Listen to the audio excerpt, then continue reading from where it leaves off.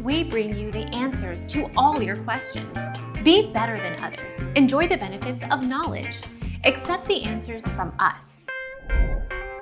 Remaining at least 2 seconds from the vehicle in front will provide a distance of 1 car length per 5 miles per hour, at whichever speed you drive.